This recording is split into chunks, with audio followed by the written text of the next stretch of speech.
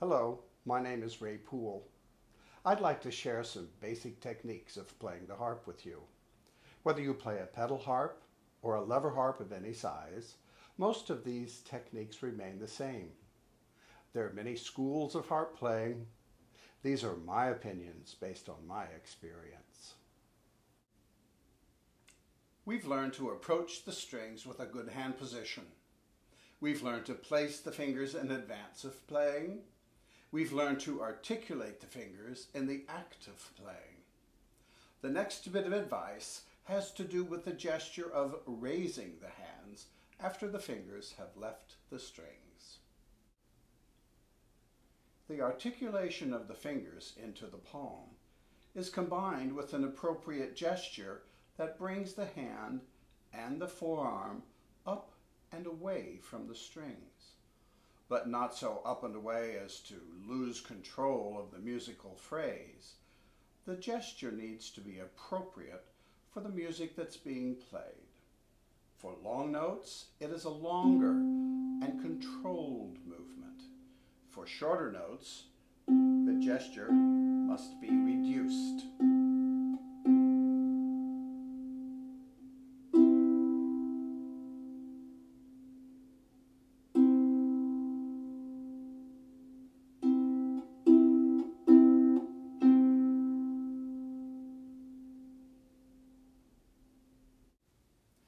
Let's consider another musical instrument and the physicality that makes for a successful performance.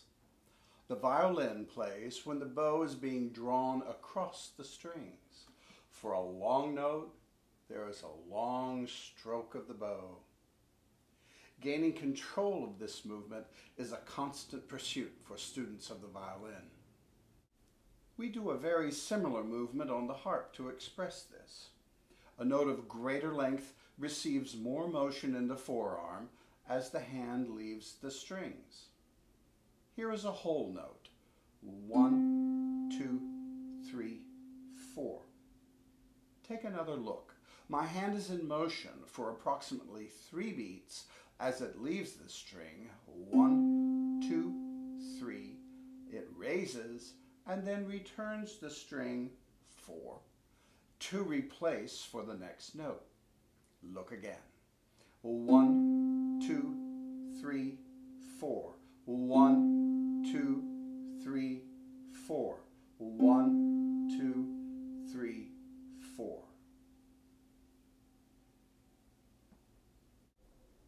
When the violinist plays a special kind of bowing called spiccato, the motion is very quick and short. We do the same thing on the harp. The degree of the gesture is determined by the tempo and duration of the note. If you wanted to play a series of thirds in quick succession, it would look like this.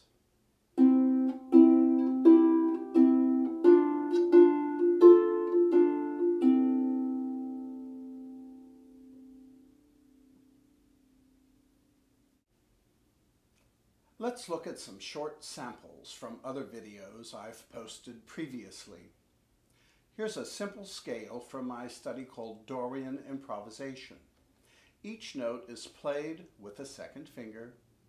The hand closes between each note and makes a slight raise to complete the gesture.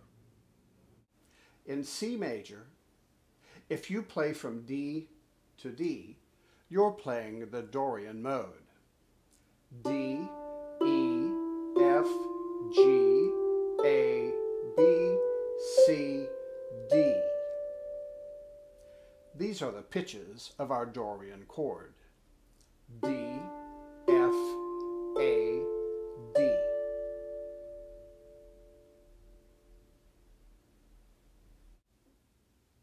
We talked about the control of a violinist's bow arm. Let's make a comparison to sports. Think of a baseball player at bat, a tennis player making a serve, or a golfer on the tee shot. These athletes have one activity in common: follow through. They make a commitment to a full gesture that continues on even after they have contacted the ball and it has begun its trajectory. Without follow-through, they would never score. The next clip shows both hands playing the same rhythm with the same raising gestures. The piece is Scott's What A from my collection, Ballads by Burns.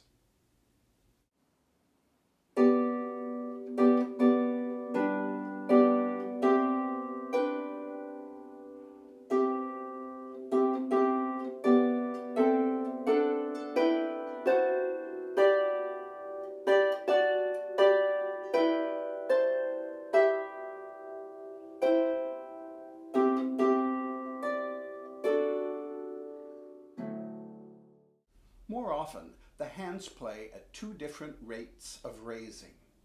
One hand may be off the harp with every beat, while the opposite hand has connected phrases.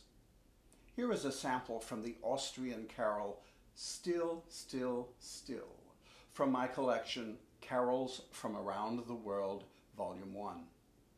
Notice the left hand plays individual intervals, raising after each one, while the right hand is more connected with only occasional raises.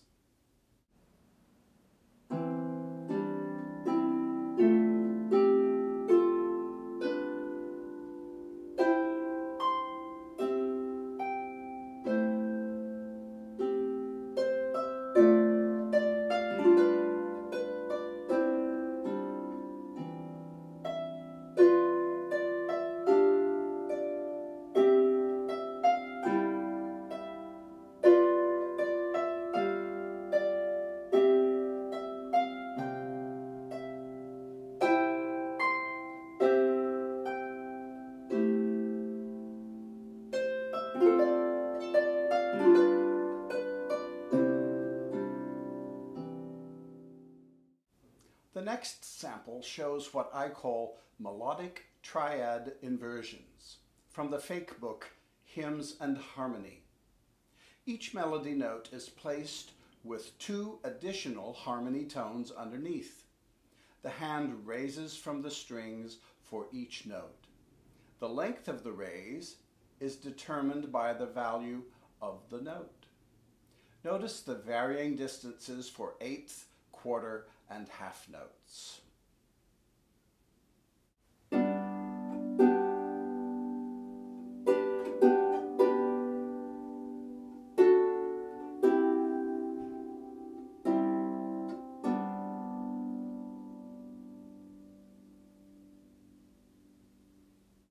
We'll add the left hand to this same melodic fragment.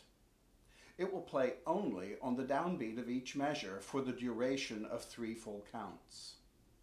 This should bring your attention to the comparison of short notes in the right hand versus long notes in the left.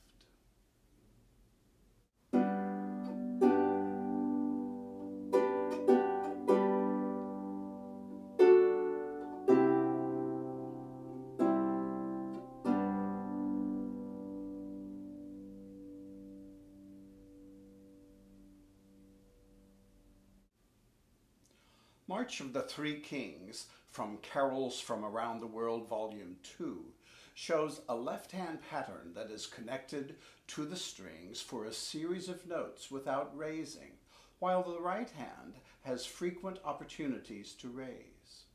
Occasionally, they both raise at the same time as well.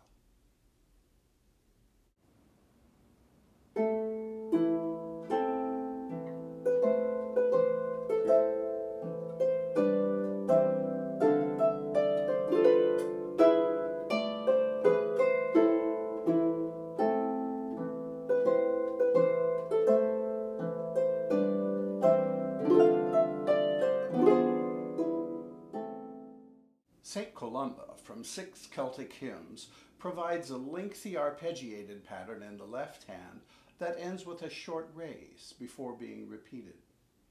The melody has shorter groups of notes that all end in raises of appropriate length to provide a fluid line.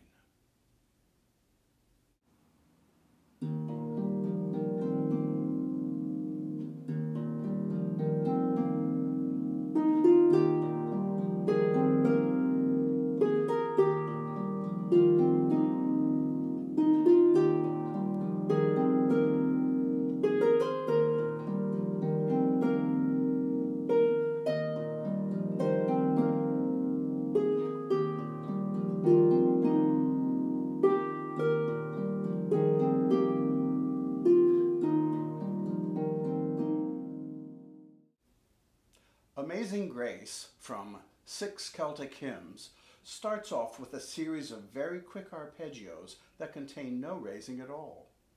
The hands must articulate a repeated series of notes and then jump quickly to the next placement. Once the melody begins in the left hand, the right hand articulates quick repeated notes as the left hand raises to express the longer notes of the melody.